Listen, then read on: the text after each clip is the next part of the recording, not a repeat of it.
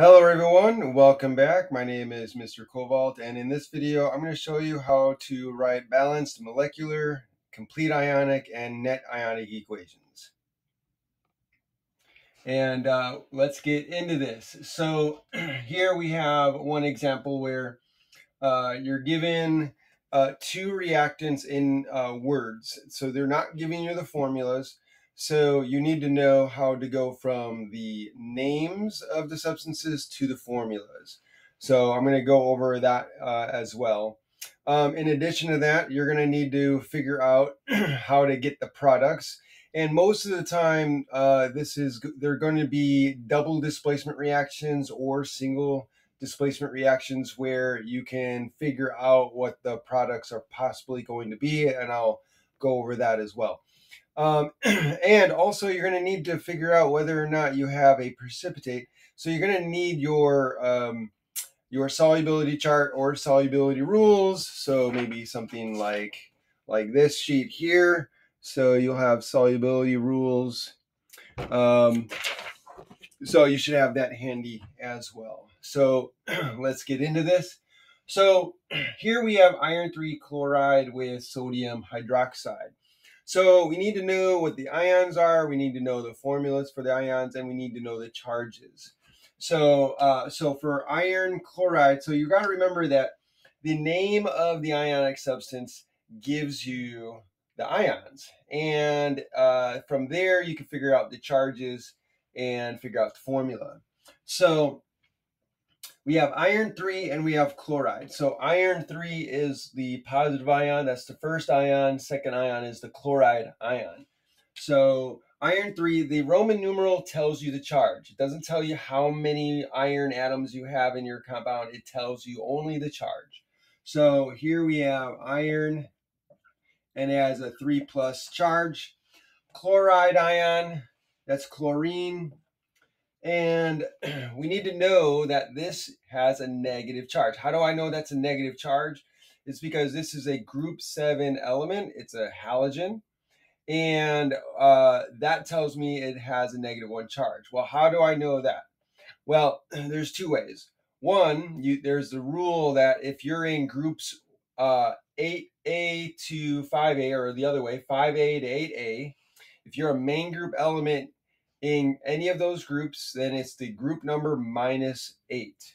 So this is chlorine in group 7. 7 minus 8 is -1. If you're in group 5A, then 5 minus 8 gives you -3. So any element in group 5A would tend to give you a -3 ion.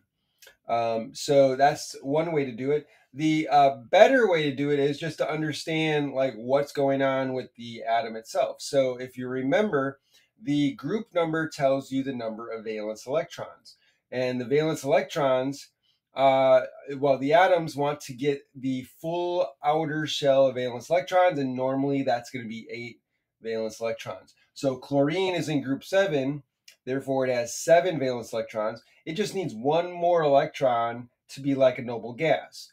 And so it's going to gain that electron. And so since electrons are negative, that one electron being added is going to make this have a -1 charge. So that's going to be -1. Okay. So now that we have the ions and their charges, we can figure out the formula by balancing the charge. So since this is a 3+ charge and this is a -1, I'm going to need 3 -1s to balance the +3. So I'm going to need 3 of these. Another way to do it is to do the crisscross method. So since I have a 3 here, I can bring that down as a subscript there. And since I have a 1 here, I can bring that down, and that'll be a 1 there. So it'll be FeCl3. When you do the crisscross method, though, one of the caveats or things you need to watch out for is make sure that the subscripts are in their lowest whole number ratio. So this is 1 to 3, so it doesn't get any simpler than that. But if you had like a 2 to 6 or a 3 to 9 or something like that, you can't keep it in that ratio. You have to simplify it. So 2 to 6 would be simplified to 1 to 3. So watch out for that. But this is 1 to 3, so that's already completely simplified. Okay, so here I have my first product, my first reactant. Now what about my second one? So here, same thing, sodium Na, that's in group 1. So again, I can think about it in terms of the rule, right? So again, if you are in groups 1A to 3A, the number of the group you're in is equal to the positive charge you're going to have. So that only applies to 1A to 3A. So since sodium is in group 1A, that means it's going to have a positive 1 charge. The other way to do about it, think about it, and the better way, I think, is to understand like what's going on with the atom itself and think about the valence electrons. So the valence electrons for sodium is going to be 1 because it's in group 1. So it's easy for sodium to lose that 1 electron so it can have a full outer shell. But in doing so, it loses that -1 charge. And so now you don't have a balance of your protons and your electrons. So you're missing an electron. So that means you have 1 more positive proton than you do electrons. And so that's what gives you the +1. So that's the better way to think about it. If you can remember that, then that's good. But the other rule works as well. We don't really have a rule for the middle group, number 4A, because it's smack in the middle, so it could go either way. And so we usually don't talk about the middle group. So we have sodium and the hydroxide ion, that's a polyatomic ion. This is an ion that you're just going to have to memorize. So if it's a polyatomic ion, your teacher has probably already told you, you got like a list of these ions to know. You just got to memorize them. I do have a video on how to memorize and look for patterns in polyatomic ions, so you might want to go to that video. But I'm not going to go over that here. So OH minus is your hydroxide ion. And so since it's a +1, -1, you can see that I only need 1 each to balance the charge. So it's going to be NaCl. And again, you could do the crisscross method again. So if this is a 1 and this is a 1, this crisscrosses over here as a subscript, so you get 1 to 1. We don't write the 1 subscripts. We just keep it as Na and Cl. Having the Na there is 1, and having the Cl there is 1. So that's why we don't write the subscripts. Okay, so now that we have our reactants, now we need to figure out the products, and we also need to write the state that it's in. So this is where our solubility table comes in. So when you look on your solubility table, you'll notice that chloride substances are usually soluble in water. So it's going to be aqueous, except for a few exceptions. So those exceptions would be like silver, lead 2 ion, or your mercury 1 ion. Okay, so, but we have iron here, so that's not one of the exceptions. So this is going to be soluble, so it's going to be aqueous. Okay, your sodium chloride, again, we have oops, I have a chloride there. Why didn't you guys tell me? Okay, so where's my eraser?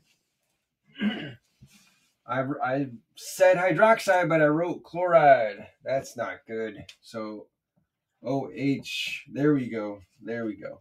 So here I have my sodium hydroxide.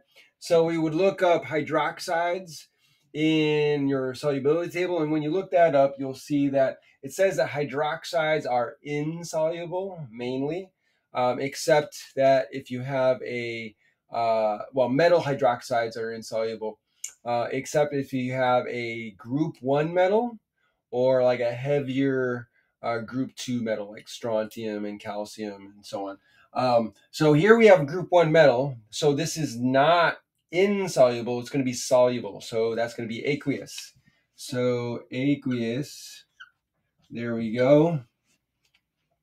So now we have our substances, and now we're going to make our product. So our possible product. So whenever you have 2 ionic substances, that's a dead giveaway that you have a double displacement reaction. And so whenever you have a double displacement reaction, the way you figure out your products is that you put the inside ions together, right? So the chloride ion and the sodium ion are going to go together. And then your outside ions are going to go together. Your iron 3 and your hydroxide are going to go together, and you put those together, balance the charge to get the formula, and then you got your products. So if I take my iron and my hydroxide, I know that iron has a 3+ charge, hydroxide has a -1 charge, so I need 3 hydroxides. So that's going to be FeOH3. Notice that I'm putting the hydroxide in parentheses. Whenever you have more than one polyatomic ion, you got to put it in parentheses, and then the number of that ion goes on the outside. And then you got sodium and chloride goes together, so that's going to be NaCl 1:1. And once again, notice that I have the sodium written first. Positive ions are always written first. And so now I need to balance this. So I need to make sure that this is balanced. So I have Fe 1:1. Sodium, I have 1. I have 1. Chloride ion, I have 3. But I only have 1 over here. So I'm going to have to put a 3 there. And so sodiums are going to have to change. So I'm going to have to put a 3 there for the sodium. And then I have 3 hydroxide, and then I have 3 hydroxide. So that's balanced. The next thing I need to figure out is, do I get a precipitate? So again, I need to go to my solubility rules to find out if I have a precipitate. So again, hydroxides, we looked at hydroxides. Hydroxides are insoluble. Metal hydroxides are insoluble unless it's a group 1 metal or a heavier group 2 metal, but we have a transition metal. So this is insoluble. So that's going to be a solid. And then again, chlorides, this are going to be soluble unless you've got silver or mercury or lead. So we don't have that. So this is going to be aqueous. So there's our balanced equation. So now we have everything that we need. So this is our balanced molecular equation. And again, we call this a molecular equation because we're writing everything in molecules, but the ionic substances are really not together if you're in aqueous. So these ions are really not together, but we're writing them as if they are together, as if it's a molecule. So we call it a molecular balanced equation. So now to write the complete ionic equation, all we're going to do is separate the ions that are aqueous. So in reality, these substances that are aqueous, the ions are not together. So we're going to separate those out and keep it balanced.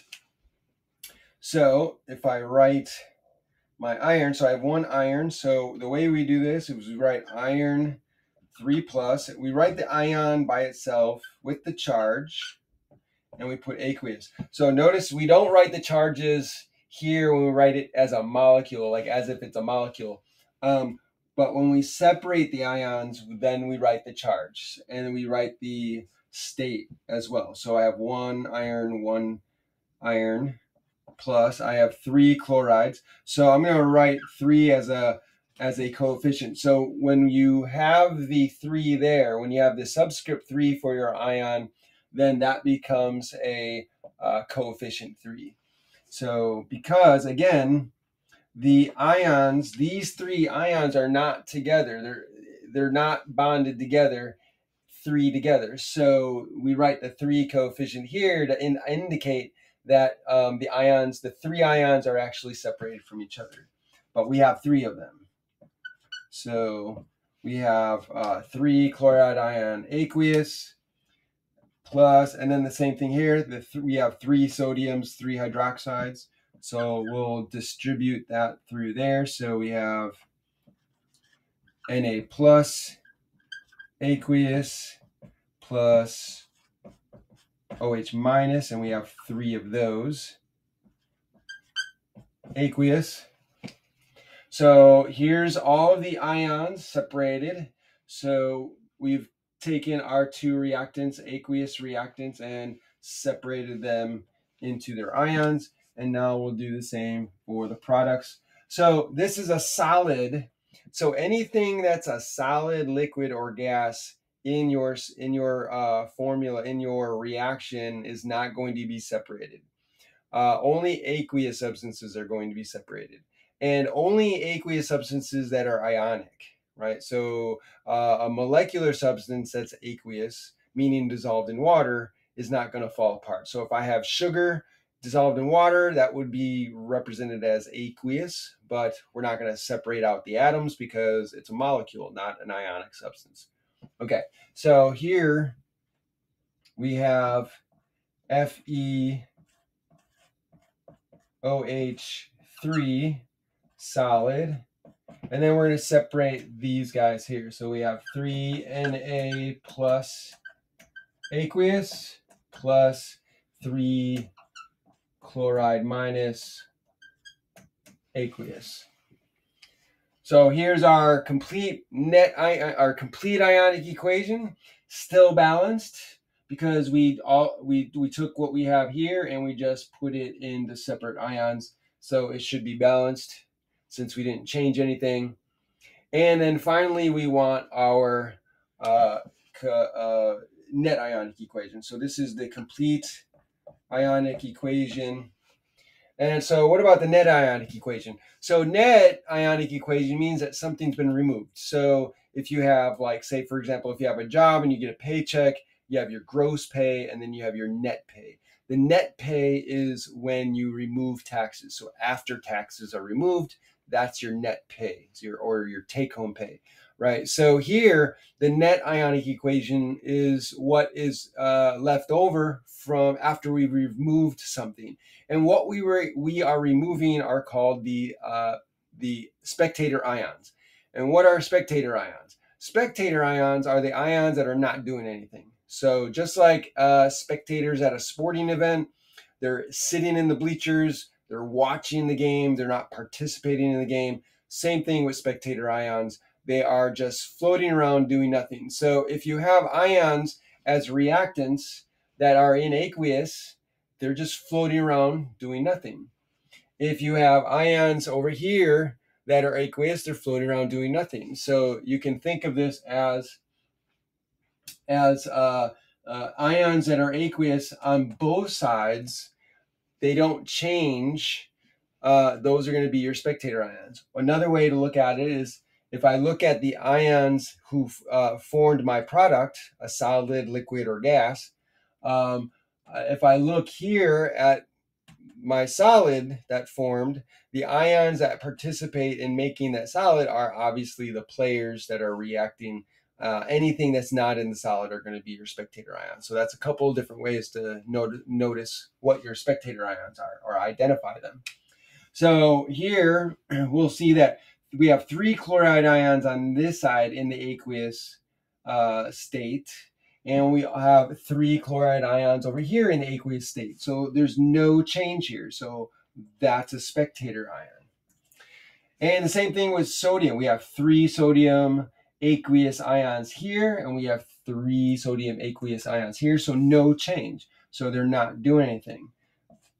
And then you'll notice that both the iron and the hydroxide end up in the solid. So there's a change there. So they're going from aqueous to solid. So that is part of the reaction. So that's our net ionic equation. So all we do after we remove the spectator ions, we just write what's left over. So we have Fe3 plus aqueous plus 3 hydroxide, OH minus aqueous, and that's going to go and form your iron 3 hydroxide solid. And there you go. This is our net ionic equation right there. And so that's how you write your balanced molecular equation, your complete ionic equation, and your net ionic equation. So I hope this was helpful. If you enjoyed this video and if you got a lot of help from it, please make sure you like the video, hit that button, and put a comment in the comment section. Let me know what you think and if you have any other questions. And don't forget to subscribe to my channel and give me some help. Thanks for joining me and have a great day.